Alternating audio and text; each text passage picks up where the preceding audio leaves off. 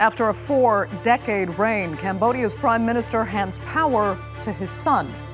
Following years of brutal war and genocide, Hun Sen is credited with restoring stability post-Khmer Rouge. But he stifled democracy in the process. With power now set to be handed to his son, will anything change? I'm Andrea Sankey, and today's newsmaker is Cambodia.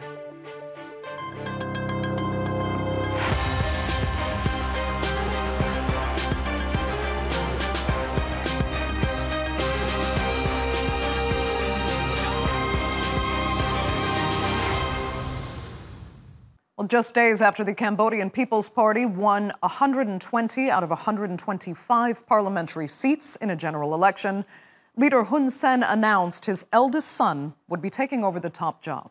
Western-educated Hun Mannith is a 4-star general and had been earmarked for the position since 2021. Mannith has said little about his vision for the country, but according to his father, he will still have to toe the line. Hun Sen won't be disappearing into retirement. He is staying on as head of the ruling party and a member of the National Assembly. He also recently said he would step back into the prime minister's job if his son did not perform well. I now say to you that Hun Mannith will become the prime minister from the evening of August 22nd, 2023. Then you can call him the prime minister, or you can be outlawed if you don't call him the prime minister. To all brothers and sisters who are ministers, please stay calm. We must have one sacrifice, and the biggest sacrifice is me. Even though my son takes my job. But the person who used to be in command had power, and now I have no power. So this is the sacrifice. Well, there was no doubt the party would win the election and the reins would be handed over. The only opposition party that could have posed a threat was barred from running after being accused of not submitting the right paperwork. Now, there was also a crackdown on opposition voices ahead of the vote, which meant spoiling ballots was one of the only remaining outlets for people to protest the regime. But now, Hun Sen says those who spoiled their ballots should come forward or face legal consequences. Opposition politicians, most of them in self-exile, and rights groups say Hun Sen has for years suppressed democratic institutions.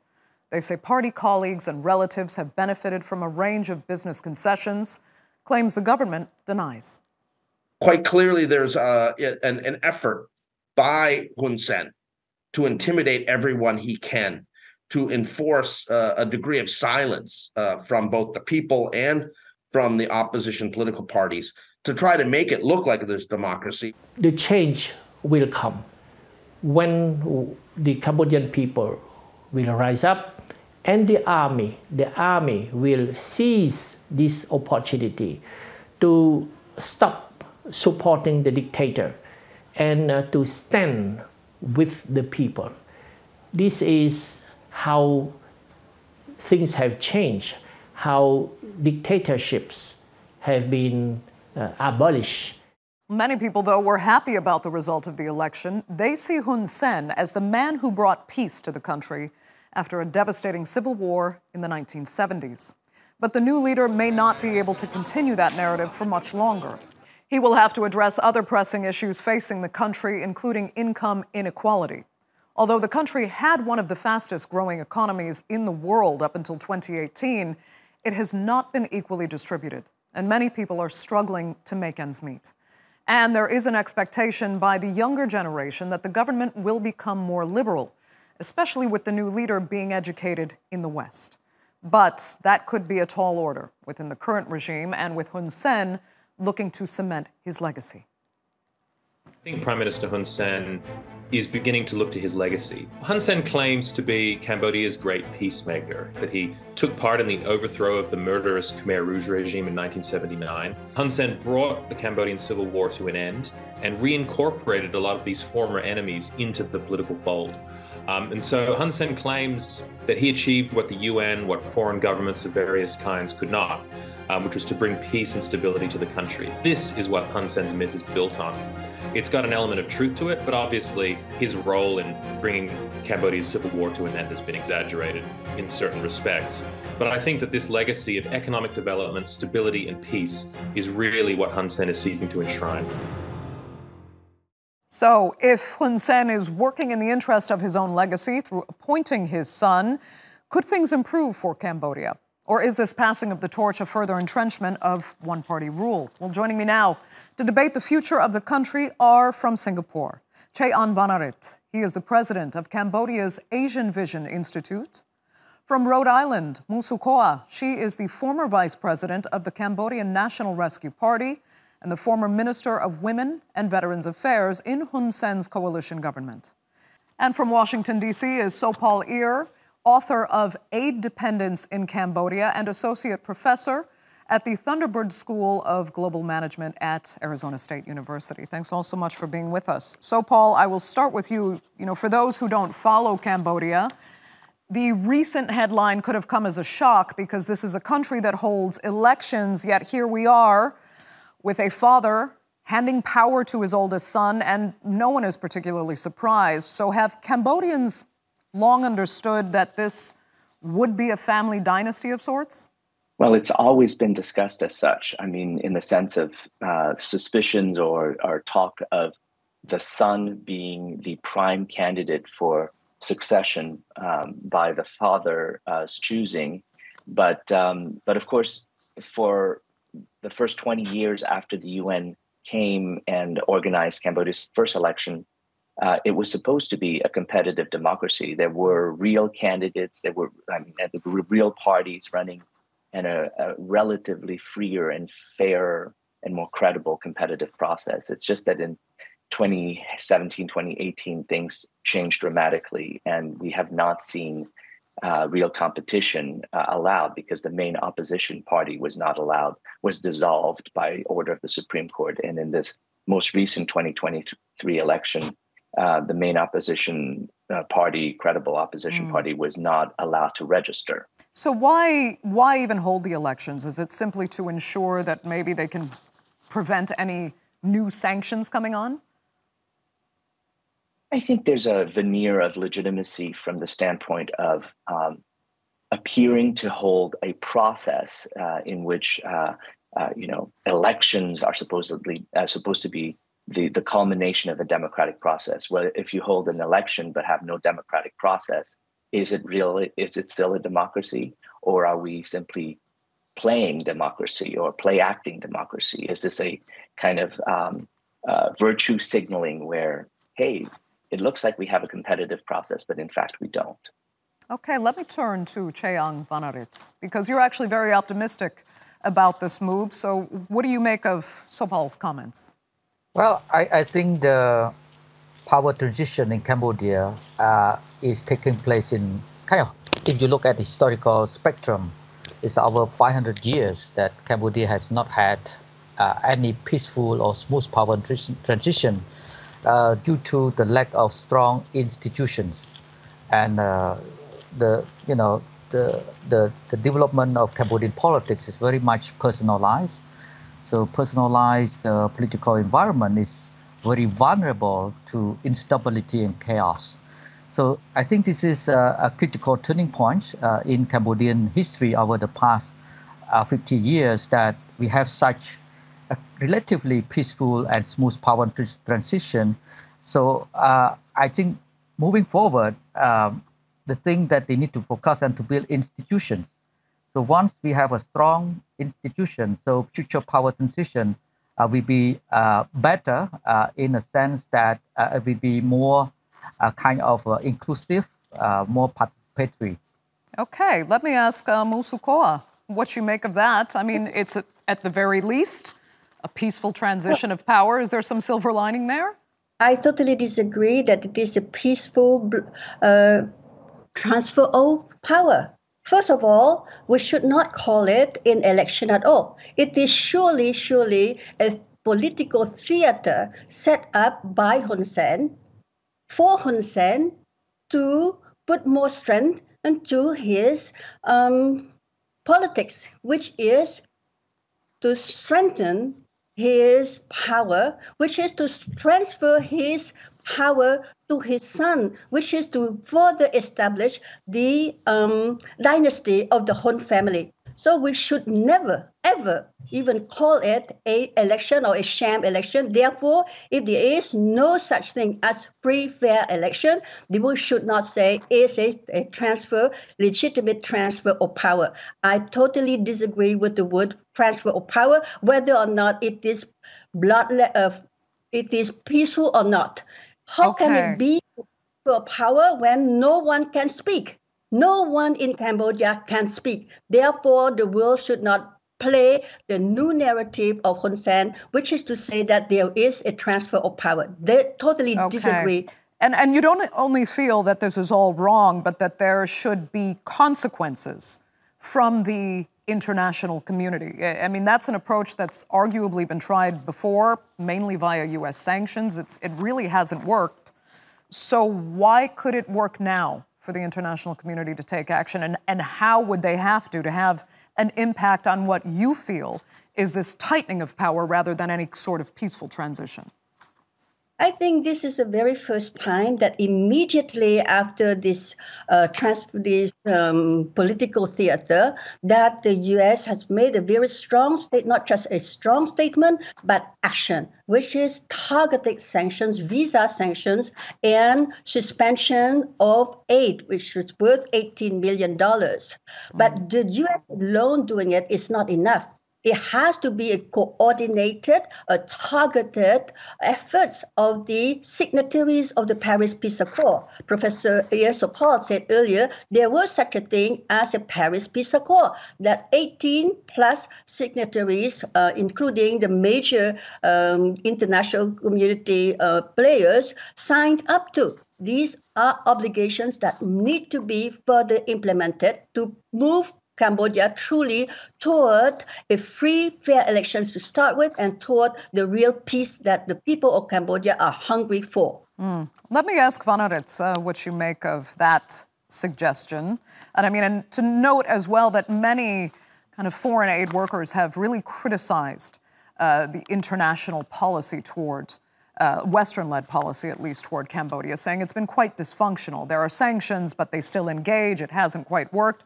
So here we hear a call from the opposition to be more serious about sanctioning so that government leadership actually feels the effect. Do you think that would backfire? I think we need to understand politics as how it functions, power politics. So power politics is about power maximization for survival and security. So that's quite a basic understanding of political development in Cambodia. It's about power maximization for survival and security. So I think all the political groups in Cambodia are doing that. I mean, a similar strategy. And with regards to the international sanctions, historically, it do not produce kind of concrete results as expected. So it's more as a symbolic. Let's say what happened in other countries in Southeast Asia, including Myanmar. So far, the situation remains very kind of chaotic and uncertain there, even though there's a severe international sanction on Myanmar. So we need to see politics as it is, not as it should be. Okay, that's interestingly worded. So Paul, it's about survival and security. We need to see how Cambodia is and not how it would or could be. Is that fair? Is there a specific context to Cambodia that isn't being taken into consideration by the opposition and by foreign critics in particular? Well, I think there's specific context in the sense that Cambodia is a country that went through a genocide, lost a quarter of its population, including my father and a brother. And so the international community does have a special responsibility to Cambodia. And it isn't simply to allow might makes right in the sense of power politics, right? It isn't to simply say that whoever holds the guns should continue to do whatever it is they're doing, because we've seen what happens when that was allowed. And it's so important in the sense of setting the right message for Cambodia that in fact, the investment of the international community in a country of currently 17 million people, in terms of billions of dollars in foreign aid, in UN peacekeeping, in terms of troops on the ground, that they should not have done all of that effort for nothing. There was an expectation that not only would there be peace in Cambodia, but that there would also be some semblance of democracy. And what we've seen instead is, sure, there hasn't been mass atrocity crimes, but that shouldn't be the standard by which we should judge Cambodia today, in the sense of, as long as you don't kill a quarter of the population, you can do whatever you want. If you could, though, help us understand better from especially from an outsider's perspective. I mean, how present is the trauma of the Khmer Rouge still today? And how much of a card is it kind of to be played politically, to keep that arguable fear among the population, to give this standard you've described as the standard itself today, when people ignore the fact that maybe they don't have a choice at the polls? I think it's ever present, in the sense that for most of the adults, at least my age, who are closing in on 50 years of age or above, we've lived through the trauma. We've survived it. And so the messaging is always going to be that unless you do as you're told, you're not going, we might return to the period of Pol Pot, right? And that's obviously a very powerful thing to hold over people. But the positive side of all this is that young people don't have that. They don't have necessarily that experience to hold them back and to create fear in them regarding change and regarding their aspirations for society. They're able to do the opposite of what George Santayana argued, in terms of those who don't learn the lessons of history are doomed to repeat it. They haven't necessarily lived history, and therefore they can go a different direction, which is to say, they can say, hey, I think that our country should have more equality and less inequality, fewer Bugatti Veyrons on the streets while people are begging, right? So they don't have that baggage. That's really interesting. Let me come back to Sochua, because tell us if you think the actual inequality issues, that in part led to the rise of the Khmer Rouge, have they been addressed over the decades? We know there has been remarkable economic growth even, but has the genuine inequality really changed? Because there are some pretty, if I can say, shocking statistics actually out there. In fact, it's now stands at, according to the Asian Development Bank, 1% controlling over 16% of the national income, and about 10% controlling almost half the economy. Exactly. Hun Sen has 5 watches, and each watch is unique, and costs over $3 million for one watch. Yeah, just Hun Sen alone. His cronies, business cronies, his family members own most of the businesses, own most of the land of the people of Cambodia.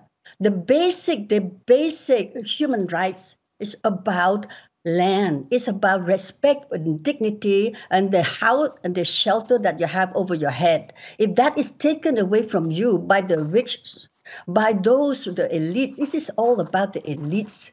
It has to, and we don't know the real unemployment rate in Cambodia because it's not given. But we know is that over 2 million young people in Cambodia are now illegal or legal migrant workers in Thailand alone. Over 2 million. These are human resources of Cambodia. I want to also add that in Cambodia today, although the youth did not live through Pol Pot. Yes, but today they live in fear. It's the same kind of fear that my parents, who also died under Pol Pot, lived under. The people in Cambodia are terrified because the police can come to you at any time, arrest you anywhere inside your home in the middle of the night without any arrest warrant, let alone if you are a member of the opposition party. So the fact that we are not in the Khmer Rouge regime, it's true. But at the same time, we are going back to the year of terror. I am in exile not by choice. I am sentenced to 42 years in jail. And recently, my right to political activities have been taken away from me for 20 years. I have tried to go back to Cambodia to face this trial. If I am accused of being a terrorist or a traitor, let me go back and defend myself. I am not alone. The entire population of Cambodia live under this weaponization of the justice system. That is not the Cambodia that we want. That is not the Cambodia that the youth of Cambodia want. They have hopes. We have to keep up the inspiration, and we cannot, the international community cannot play the game of Hun Sen. He wants legitimacy. He cannot have it, nor his son. Mr. Hun Manet is not the prime minister of Cambodia. He does not come from free and fair elections. He is chosen by his father, but not by the people of Cambodia. That has to be clear. Okay. Vannarith, I'm wondering what you make of both of our last panelists' comments. And I mean, if you still truly believe that Hun Manet will be different, and does being educated in the West somehow give him a different perspective? Or can the world realistically just expect more of the same, if not worse, as Sochua believes? I would let the facts and the realities on the ground to explain the next chapter of Cambodia. So to what extent he could deliver in terms of reforms, especially public institution reforms, economic opportunities to the people. So those are the facts that can prove his legitimacy. So we call it output legitimacy that will define his leadership. So I think it's still a bit too early to say on those reform outcomes. But I would suggest that we wait and see for, let's say, give him one year after getting to power, and how he could deliver. So, Paul? No, I don't disagree. Not one more year, not one more day. Because he has stolen the hope of the people of Cambodia. One more year would mean more forests of Cambodia destroyed, cut, and given to the rich. One more year would mean our women, our children will be further be victims of human trafficking. One more year would mean poverty. One more year would mean our people in more debts. And one more year would mean Cambodia totally in the hands of China. That has to be clear.